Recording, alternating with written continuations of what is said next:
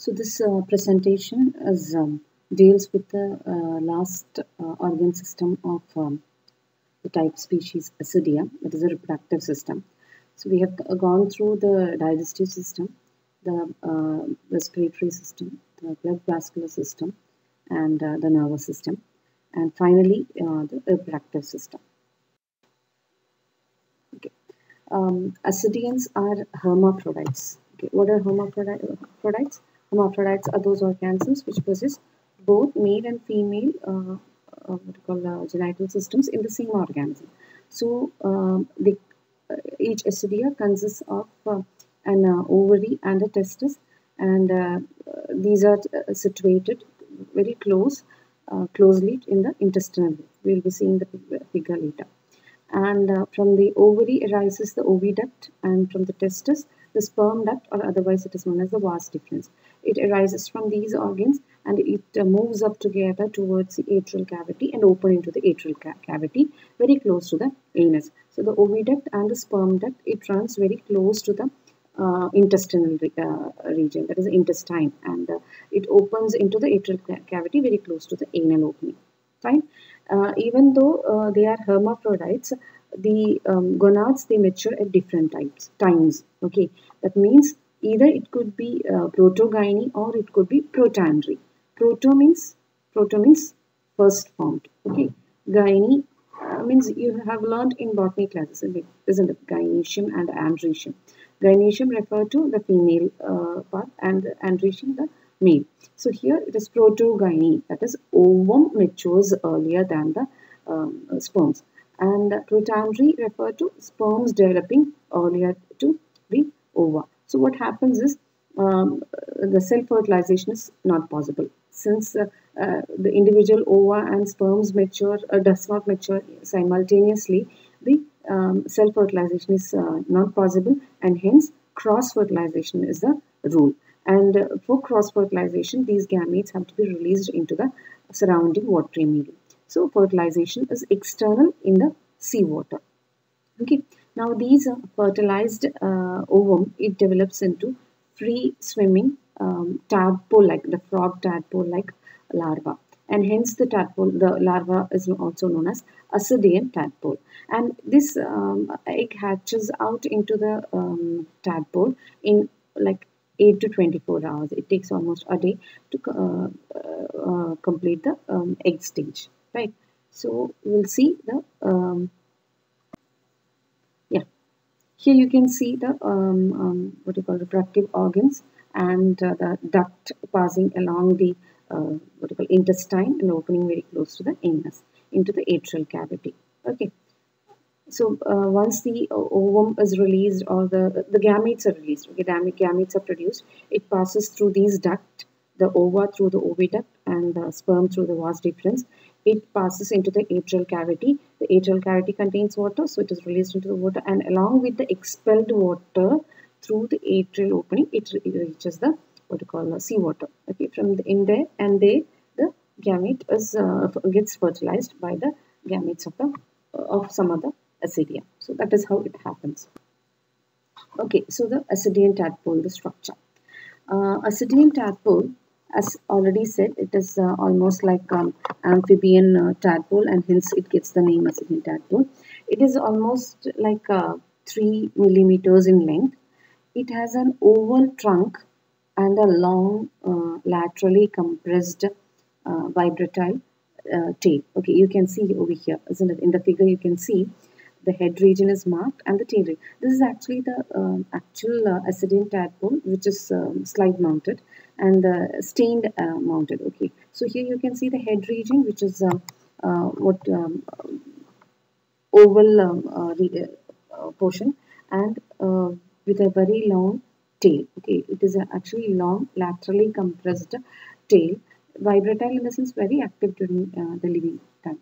Okay, and the whole body is covered with a thin test, or the tunic, which we have already seen found in the adult, isn't it? Now the trunk is the main part of the body of the larva. It bears adhesive papillae. Adhesive papillae, we can see the structure over here in the figure, in the diagram. So you can see on the trunk, or sorry, on the head region of the trunk, it do have adhesive papillae at its anterior end. It is seen marked. 3 papillae are being found over there in the figure. Each papilla is formed of a group of secretory cells, and these secrete sticky substance which helps in the attachment of the ascidian tadpole. Okay, so adhesive papilla, the name itself says that it is a papilla-like structure which do have adhesive function, right? And it is because of the what you call epidermal cells which are secretory in function, and it secretes a sticky substance that helps in attachment of the larva. The tail of the larva, you can see over here in the diagram, it is fringed with a median flap-like outgrowth of the test. In the sense, there is a small flap-like structure along the median line. Okay, and that forms a caudal fin. Okay, this median flap-like സൈഡിൽ പരന്നിട്ട് medially പരന്നിട്ടുള്ള ഒരു portion form ചെയ്യുന്നുണ്ട് test. Okay, you can see it is marked tail fin, ഇസ്ന്റ് it? അപ്പം the test forms a medially positioned laterally compressed ആയിട്ടുള്ള ഒരു flap-like structure is formed, and that forms the what you call tail fin, or it is otherwise referred as the caudal fin. And caudal fin is marked by oblique series of striations. Here you can see the tail fin do have the striations, which is almost similar to the fin rays which is seen in the fishes. മത്സ്യങ്ങളിൽ കാണുന്ന പോലുള്ള fin, നമ്മൾ മത്സ്യങ്ങളെ വരയ്ക്കുന്ന സമയത്ത് ഫിൻസിൽ ഇങ്ങനെ വരയ്ക്കില്ലേ? Okay, those are actually the fin rays. Okay, so these are like see the striations on the tail fin. It looks very similar to the fin rays in the case of fishes. Okay, then you can see the tail. It contains the notochord and the nerve cord, isn't it? The tail is along the longitudinal axis. You can see the notochord extends all along the tail. And you remember the name Ascidia, it comes under Urochordata because the notochord is present in the tail portion or the tail region of the larva. Okay, notochord is present only in the larval stage, isn't it? And that is located in the tail region, and that is why the name has come Urochordata, referring to the tail. Okay, so here it is very clearly seen the notochord present in the tail region, extending all along the longitudinal length of the tail. Now, what are the other structures which we can see? One is the what you call nerve cord, isn't it? The nervous system of the larva. Unlike the adult nervous system which we have seen, that is, it is composed of a neural ganglion and a few nerves which arises from that, which forms the peripheral nervous system, isn't it? But here you can see they do have a very well developed nervous system, and the nervous system consists of a very long dorsal tubular nerve cord. It is marked over there, very long, that is extending from the anterior region till the tip of the tail, right? And it can be differentiated into 4 parts, right? The initial one, or the anterior one, anterior part is known as the cerebral cone, and then we can see the sense vesicle, or it is written sensory vesicle labeled in the diagram, sensory vesicle, and then a visceral ganglion and a spinal cord. Okay, so it can be differentiated into 4 parts, that is the what do you call them? Cerebral cone, sensory vesicle, a visceral ganglion, and a long spinal cord which extends along the tail. Okay, cerebral cone is the anteriormost conical tip, and it is formed of a solid mass of nerve cells. Okay, while sensory vesicle, it is even referred to by some authors as cerebral vesicle, sensory vesicle, or the sense vesicle, or the cerebral vesicle. It is one and the same. Okay, it is actually an expansion of the nerve cord, a pouch-like expansion of the nerve cord, and projecting into the cavity of the sensory vesicle from its wall, you can see 2 sensory structures.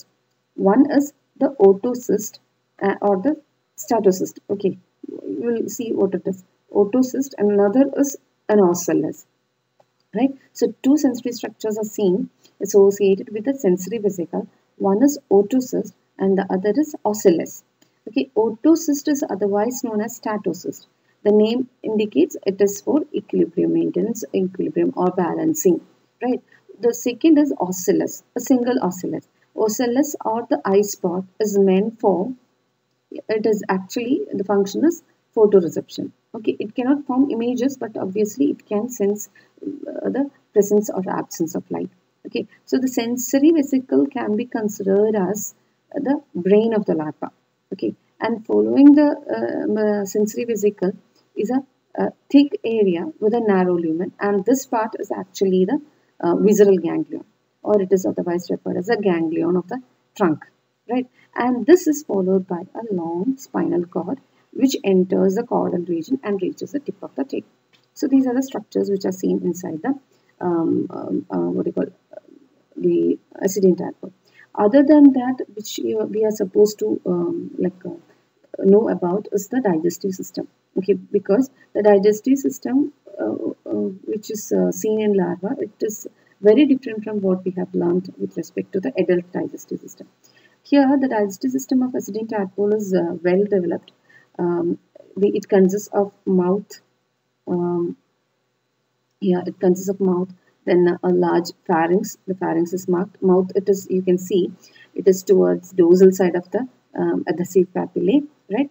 The pharynx, it is labeled. Pharynx contains pharyngeal heel slits. It is also drawn over there. Then endostyle is present inside the pharyngeal region. A very small esophagus which enters the stomach. Then a looped intestine. You can see the intestine loops back, and it opens to a sac-like atrium. Okay, you can see the space just beneath the what called cerebral region. It is actually the atrium. Okay, it opens into an atrium, and just below the pharynx, you can see the heart. It is marked, right? Very inconspicuous. It is enclosed with a tubular pericardium. It is almost similar to what is seen in the adult. I hope all these structures are very clear. You can just go through the structures once again. The whole body can be divided into head and tail, or trunk and tail. The head region or the trunk region is actually a very elaborate sac-like structure, and it continues towards towards the posterior as a very long laterally compressed structure which forms the tail region. Okay, in the trunk region you can see adhesive papillae at the anterior end, and this helps in secrete. It secretes adhesive substance which helps for the attachment of the larva, right? And in the trunk region, what are the internal organs? One is the nerve cord, the dorsal long tubular nerve cord, and the nerve cord is differentiated into the sensory vesicle and the spinal cord. The sensory vesicle contains sensory organs, the sensory structures, otocyst as well as the ocellus, right? Then in the trunk region, you can see a very elaborate digestive system. The digestive system is composed of mouth, pharynx, short esophagus, stomach, and a looping intestine which opens into the atrium, right? Then you have what you call the notochord. Notochord is restricted to the tail region, and it extends all along the longitudinal axis of the tail, right? The whole body along the surface is covered by a test, and this test in the tail region, it is expanded to form a medial compressed lobes like structure, and that is what forms the tail fin. Fine. So that is a structure of right. So here you can see the nervous system, the anterior part of the nervous system in detail, right? You can see the ocellus projecting into the lumen of the cerebral vesicle. So you can see the cerebral vesicle marked as sensory vesicle. Okay, it is actually a vesicle or a pouch-like expansion inside the cerebral cone. So here you can see two structures which are very important. One is ocellus and another is the sensory, the otocyst. I'm sorry. Okay, two structures found in the sensory vesicle. One is the ocellus, and another is otocyst. Ocellus, it is meant for photoreception, while the otocyst is meant for balancing. Okay, right. Now we pass on to the next part, that is a metamorphosis. That is what happens to the larva, the Ascidian tadpole, when it is exposed to the sunlight. Okay, so what happens to the larva? The Ascidian tadpole, when it is exposed to the sunlight, it while it is getting transformed into the adult. Okay, because it is entirely different. What we can see as a larva, it is entirely different from the adult. So during the transformation, it has to undergo a lot of changes during the process, and that transformation is often referred as metamorphosis, which you have always studied, isn't it? And here what we can see is the metamorphosis is very unique. So that is what we have to study. Now, before we go into the metamorphosis, we just need to know about the importance of the Ascidian tadpole with respect to the studies undertaken on urochordates. Actually, the anatomy of Ascidian tadpole is the only one which helped in revealing the chordate structure, okay, or chordate organization. Otherwise, the Ascidians and the urochordates would have been placed in any invertebrate group, because adult Ascidian doesn't show any of the characters, isn't it? So, what are the significant chordate features of Ascidian tadpole? Listing a few. First one, it is a long postanal tail, which we have seen. Postanal tail, that it is with the tail fins, isn't it? Having medium dorsal and ventral fin folds. Secondly, a supporting cylindrical notochord, which extends all along the longitudinal axis of the tail. Thirdly, they do possess segmental muscle bands in the tail, supported by muscle bands. Fourth, that is, pharynx is provided with pharyngeal gill slits and endostyle, which we have already seen that endostyle is later developing into thyroid gland, etc. Right. Then they have ventral heart, that is, heart is located below the alimentary canal, isn't it? And it is formed as a pericardial diverticulum, okay, in pushing. Now, lastly, they do possess a dorsally positioned tubular nerve cord with a sense vesicle or sensory vesicle, which can be considered as a primitive brain. Fine. So these are the characters unique to Ascidian tadpole, and these are the ones which help them to be categorized under the chordates. Fine. Now, regarding the metamorphosis. Here what happens is, after a very short free swimming active life, the tadpole larva, it starts to it settles down and undergo metamorphosis. Okay, and what is happening is the larva is non-feeding but actively swimming. Okay, so non-feeding, geonegative, photopositive, free swimming larva gets transformed into geopositive, photonegative, sedentary adult. I hope the whole thing is clear. Okay. Geonegative in the sense it is not getting it is not sessile, it is not sedentary. It can move, so it is geonegative. Okay. Photopositive, with the help of the ocelli present, it is sensitive to light. So it swims on the surface of water in daylight. So it is photosensitive. It is photopositive. So later it becomes geopositive, photonegative adult. Okay, it is usually sedentary and settles down at the bottom of the water body. So it is away from the light. Okay, so it settles down to the bottom and attaches itself to the substratum in an upside down posture with the help of the adhesive papillae. Okay, so we will see how the metamorphosis take place. Okay, so what all are the changes which take place and what are the changes which we have to actually note down during the metamorphosis? We'll just see. Okay, from the what you call the larva, the metamorphosis consists of disappearance of many structures, right? Disappearance of structures, those especially those structures which are the important chordate features. Right? The first one, the regression and disappearance of postanal tail. Right? Secondly, the notochord, the caudal part of the nerve cord, because postanal tail gets disappeared, it is completely regressed. So whatever structures were associated with the postanal tail, like notochord, then nerve cord, the part of the nerve cord which is present in the tail, then muscle bands of the tail, all those gets disintegrated and dissociated, right? Then cerebral vesicle, ocellus and statosis, it disappears. Why so? Ocellus and statosis are of no use for a sedentary organism. Isn't it? Balancing and photosensitive, it is sedentary, it is getting attached to it. So it doesn't, so it is completely lost. Similarly, one adhesive papillae was meant for secreting adhesive substances for helping the larva to attach onto substratum, isn't it?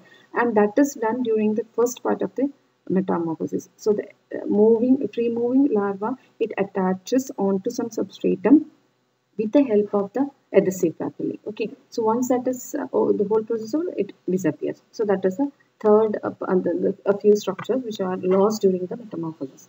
Right, now what are the other changes which we can see? Visceral ganglion, that is the part posterior to the sensory vesicle. It reduces in size to form the neural ganglion and the subneural gland. I hope you remember neural gland is a part which actually represents the nervous system in the case of adult. And what was the function of subneural gland? Subneural gland was believed to have excretory function. Right. Now, coming to the pharyngeal region.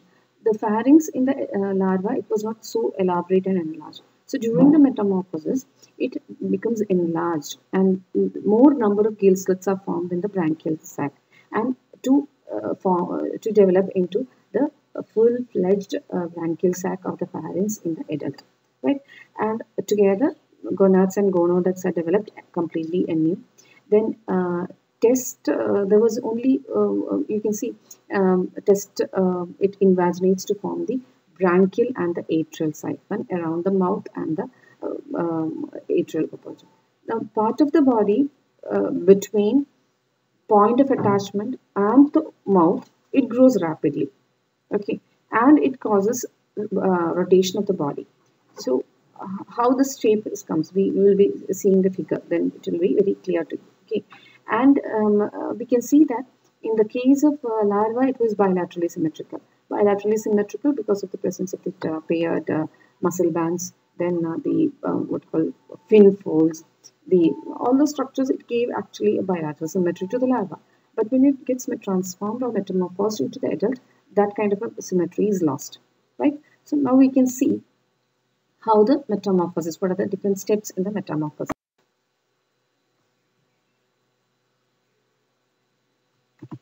Okay, so this is the adult, which we have already seen the structure. It is sedentary. It is attached to the substratum, and it produces, since it is hermaphrodite, they produce both kinds of gametes. But obviously, the fertilization is not self-fertilization, it is cross-fertilization, and it is external.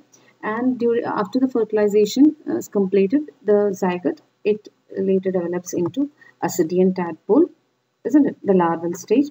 This Ascidian tadpole, it gets settled onto some substrate. Okay, so this is what happens. So this larva, it settles down to the bottom of the water body, attaches itself to the substratum in an upside down posture. Upside down posture means anterior end is closer to the substratum, right? With the help of the adhesive papilla, it attaches to the substratum. And in the figure, you can see the tail is projecting up, isn't it? So with the help of adhesive papilla, it attaches to the substratum. Fine. And during this process, during this what you call stage, you can see the tail is degenerating. Along with that, the notochord is also degenerating. The paired muscles bands, it is reducing, and all those structures associated with the tail, it is degenerated. Right. So this is the part at which it gets like attached to. Then it transforms into the next stage where there is a. We already saw that during the development or during the metamorphosis, what happens is there is a rotation of the body in a posterior dorsal direction, right?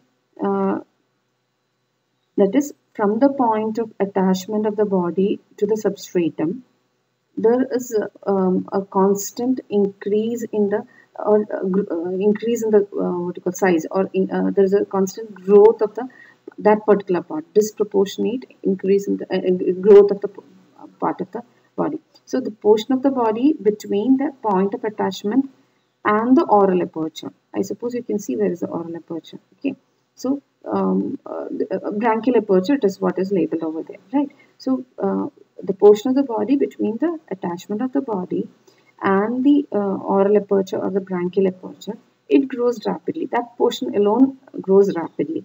And what happens is, this brings the body or rotates the whole body in a posterior dorsal direction, almost at about 180 degrees. And as a result of which, the bilateral symmetry of the larva is lost, and the oral and the branchial and the atrial aperture is brought close to each other at the free distal end. Okay, so in the initial figure you can see just 1 minute. Okay. Okay. In the third figure, you can see over the here, that is left side bottom figure. You can see the atrial aperture and the branchial aperture, isn't it? It is along the side. But during the metamorphosis, what happens is the body part between the point of attachment and the branchial aperture, it grows in size, and as a result of which the branchial aperture along with the what you call atrial aperture is pushed towards the distal side, and it comes to be placed on the free end. Okay, while the part which was attached, it forms a what you call the foot region or the basal region, right? Gradually, what happens is the larva transforms completely into concluding the Urochordate, a type species, Ascidia.